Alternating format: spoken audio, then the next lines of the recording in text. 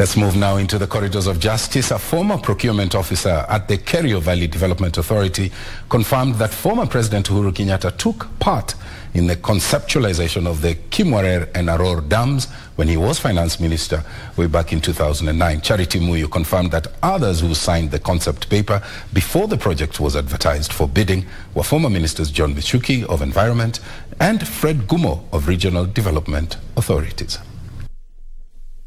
The cross-examination in chief of Charity Muyu, the first witness in the 63 billion shillings Kimwarer and Arror Dams scandal that had begun in November 2021, continued on Tuesday morning before Chief Magistrate Lawrence Mugambi.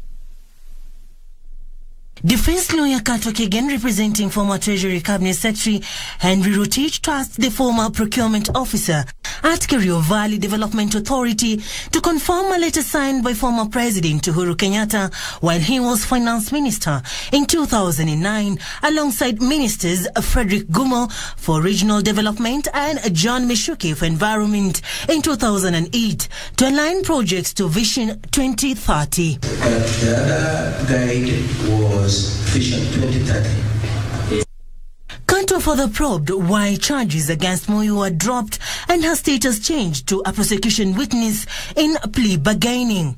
A total of 45 witnesses are lined up for the Arror and Kimwarer Dams case. Serafina Robi for Prime Edition.